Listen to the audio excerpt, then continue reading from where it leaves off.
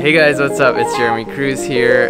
Today I'm going to talk a little bit about working for Great Big Story. If you don't know who Great Big Story is, they're a company that makes short stories, 2 to 3 minute videos, short documentaries on interesting stories around the globe. I've done a handful here in the Philippines and in Singapore and Indonesia. They're a super cool company because basically they just hire freelancers that live around the globe and then hire them to shoot a story for them. And if you're someone that's wanting to work with Great Big Story, I think in the US they have a team that shoots everything there already. It worked out for me because I moved to the Philippines. It makes more sense for them to hire me, who's living here, rather than flying out one of their shooters from the States. But if you are interested or you have an interesting story that you want to pitch to them, I believe you can just go to their website, greatbigstory.com, and there's an area where you can pitch a story to them. For a Great Big Story, it's really important to have a very interesting character.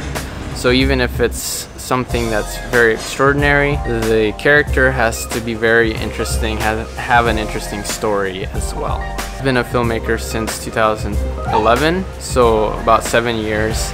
And I only started working with Great Big Story about 2 years ago. I had portfolio to show before I started shooting these type of documentaries. So my advice would be just to go out and film. Actually, some of my portfolio, I even showed my YouTube videos from a few years ago. So, you know, just keep practicing, keep putting out videos, and you know, some of them will be good, some of them won't be, but at least the good ones you can use for your portfolio.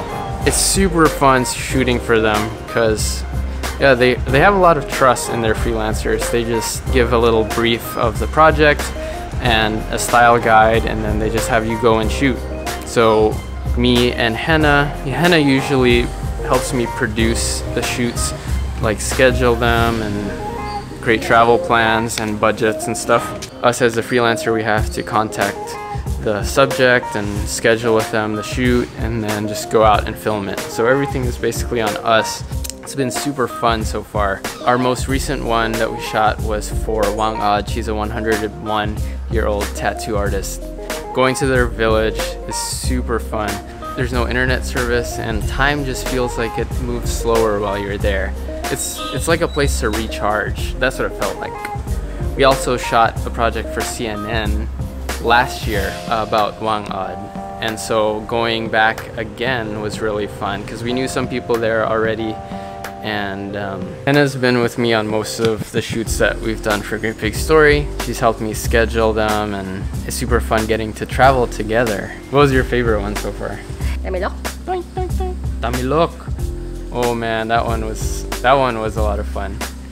Tamilok are these worm-looking mollusks, and yeah, that was a lot of fun to shoot. Apo Wang Ad. Yeah, Apo Wang Ad is really fun. I think that one was one of my favorites.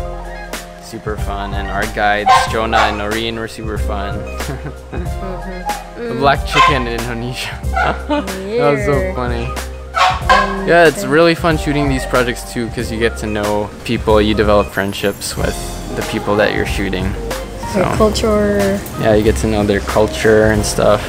Yeah, let me know if you guys want any advice or if you have any questions. Yeah, just let me know in the comments. This guy's been barking. He's been barking. He's been barking.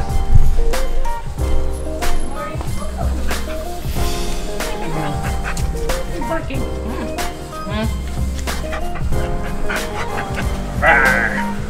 Anyways, that's all I'm going to talk about today. If you liked this video, make sure to leave it a thumbs up and then subscribe if you want to see more of my videos. Alright, see ya tomorrow. Boom, boom, boom.